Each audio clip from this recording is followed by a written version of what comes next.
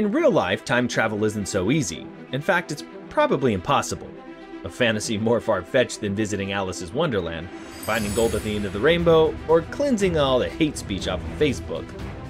More than 100 years ago, a famous scientist named Albert Einstein came up with an idea about how time works. He called it relativity. This theory says that time and space are linked together. In Einstein's theory of gravity, general relativity, space and time are merged as space-time, which allows for the possibility of pathways that could bend back to the past and loop back to the future. Such paths are known as closed time-like curves. They're a little like giant circles. They're a little like great circles around the surface of the Earth. If you start out in one direction and keep going straight, eventually you'll come back to where you started from. In that case, the Earth's curvature guides you back to your previous point in space. With closed time-like curves, the geometry of space-time guides you back to an earlier moment in time. Einstein's intellectual leap was to suppose that an exchange rate from a time to a distance in space-time is universal, and it is the speed of light. The faster you move, the slower your clock ticks relative to ones you are moving past. The word relative is key. Time will seem to pass normally to you. To everyone standing still, however, you will be in slow motion. If you were to move at the speed of light, you would appear frozen in time, as far as you were concerned. Everyone else would be in fast forward. So, what if we were to travel faster than light? Would time run backwards as science fiction has taught us? Next stop, wormholes. Traveling into the past could be hard, but maybe not impossible. Einstein also told us that the force of gravity is a consequence of the way mass warps space and time. The more mass we squeeze into a region of space, the more space-time is warped, and the slower nearby clocks tick. If we squeeze in enough mass, space-time becomes so warped that even light cannot escape its gravitational pull, and a black hole is formed. And if you were to approach the edge of a black hole, its event horizon, your clock would tick indefinitely slowly relative to those far away from it. So, could we warp space-time in just the right way to close it back on itself and travel back in time? The answer is maybe, and the warping we need is a traversable wormhole. But we also need to produce regions of negative energy density to stabilize it, and the classical physics of the 19th century prevents us. The modern theory of quantum mechanics, however, might not. In the late 1980s, Kip Thorne of the University of California at Berkeley suggested that objects known as wormholes exist in space. These objects would essentially be two connecting black holes, whose mouths make up a tear in the fabric of space-time. By finding a wormhole and stretching it so one's mouth extends light years away from the other, the wormhole could provide a passageway to past or future point on the undulating river of time. Thorne developed the theory after Carl Sagan had asked him whether there could be a way he could send the heroine of his novel contact billions of miles to meet an alien and return home the same day. The book and the movie by the same name, starring Jodie Foster, featuring Thorne's wormhole phenomenon. The idea may have worked nicely for Sagan's novel, but the actual theory still has significant problems. Besides locating a real wormhole, scientists would also need a way of finding to keep the wormhole's entrances open long enough for a person to pass through. Due to quantum mechanics, the field of physics that governs the mechanics of the inner world of atoms, forces would cause the time machine to instantly squeeze shut.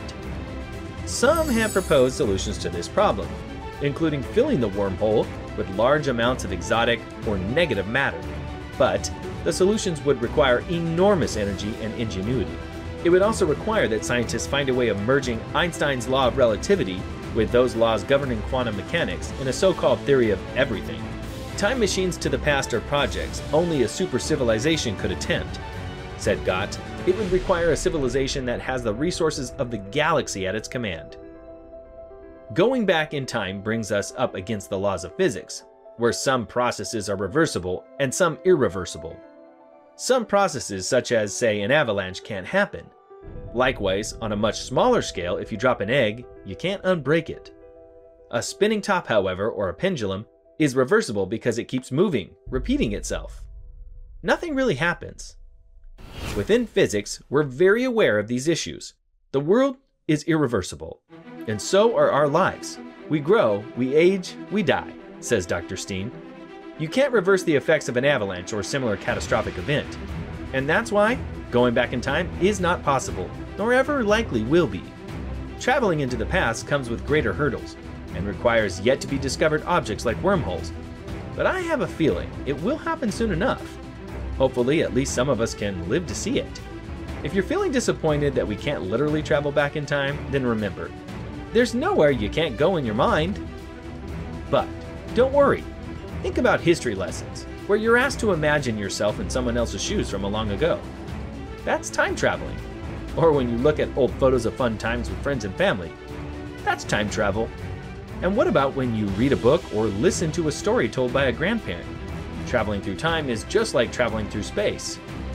You move along a certain path, which we are presuming the universe was helpfully arranged so that your travels bring you to an earlier moment in time. But a time machine wouldn't look like a booth with spinning wheels that dematerializes now and rematerializes some other time. It would look like a rocket ship, or possibly a DeLorean. In the unlikely event that your closed time-like curve started right here on Earth and never left the road. Think of it this way. Imagine there were a race of super intelligent trees who could communicate with each other using abstract concepts but didn't have the ability to walk. They might fantasize about moving through space, and in their fantasies, space travel would resemble teleportation, with the adventurous tree disappearing in a puff of smoke and reappearing across the forest. But we know better. Real travel from one point to another through space is a continuous process. Time travel would be like that. Suspended animation. Another way to travel to the future may be to slow your perception of time by slowing down or stopping your bodily processes and then restarting them later. Asoterial spores can live for millions of years in a state of suspended animation until the right conditions of temperature, moisture, and food kickstart their metabolisms again. Some mammals, such as bears and squirrels, can slow down their metabolism during hibernation, dramatically reducing their cells' requirement for food and oxygen. Could humans ever do the same? Though completely stopping your metabolism is probably far beyond our current technology, some scientists are working towards inducing a short-term hibernation state lasting at least a few hours. This might be just enough time to get a person through a medical emergency, such as a cardiac arrest, before they can reach the hospital. But on top of it all, we all travel in time. We travel 1 year in time between birthdays, for example, and we are all traveling in time at approximately the same speed, 1 second per second. Time travel is indeed possible and believable, but maybe not backwards for now.